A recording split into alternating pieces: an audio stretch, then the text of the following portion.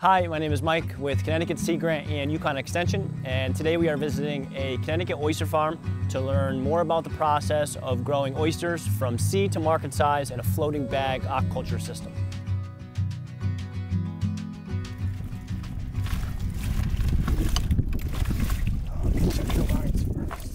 I'm Will. I grew up in Mystic, right where we are now. Growing up here, I've always seen the whole culture of the industry, but never really knew how to get involved in it. I didn't really know you could get involved in it. Like, well, how do you get a lease in the water? Are they even leases? Do you own the water? How do you put gear in the water? Can you put gear in the water? Like, what are the practices on that? I'm Jason, and I'm a co-owner of Sixpenny Oyster Farm. A big piece of advice I would give to anybody interested in the industry is, go work on a farm for at least 1 to 2 years. Learn on a farm that already has sort of their stuff together. Even things as simple as like driving a boat, or operating a tumbler, or whatever it may be. While we were kind of opening this, we were both still on Fisher's Island. But quickly things elevated, and it was clearly our time to forge our own path, and that's when we finally came out here and started it as a hobby.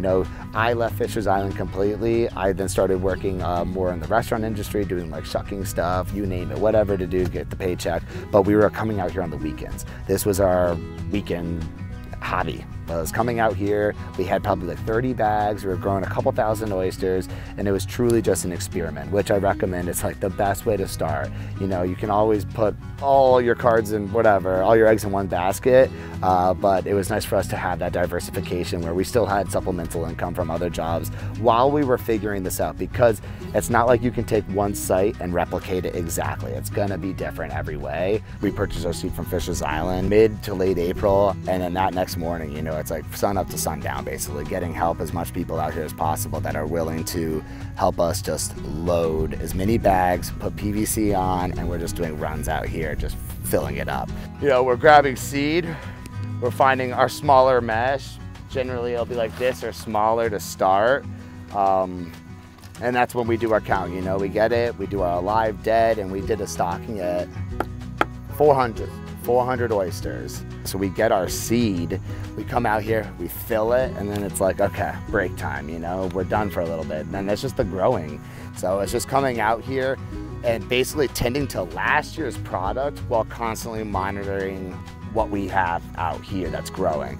And that's when we got to a point where the first time we actually handled it was we flipped it over and we saw they were growing into the bags. And we're like, all right, put the boots on, hop with the little mutters, grabbed our PVC pipes, hopped in the water, and we flipped through every bag, scraped them all down, gave them a dry. The next morning, took them, shake them, freed them all out, and let them sit again.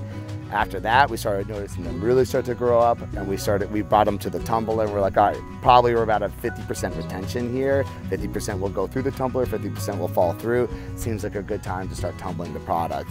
And we just started doing that. And that's when we really started like getting differences in our lines, starting to separate the groups finally.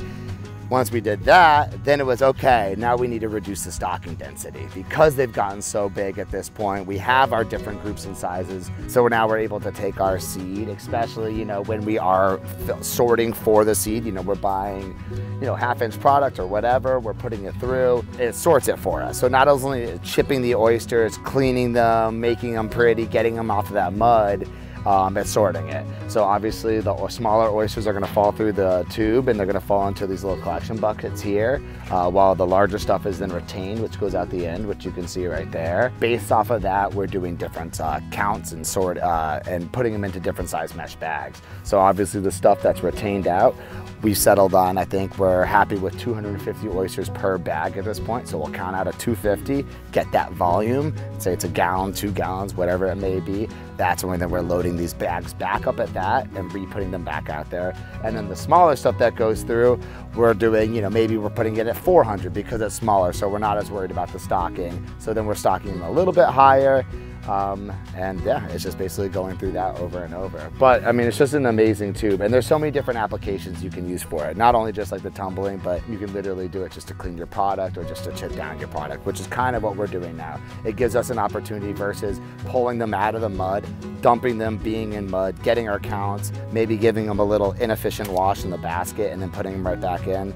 This really helps mitigate those processes of getting rid of the mud and other, like, you know, pests, I guess you could call, off of the oysters.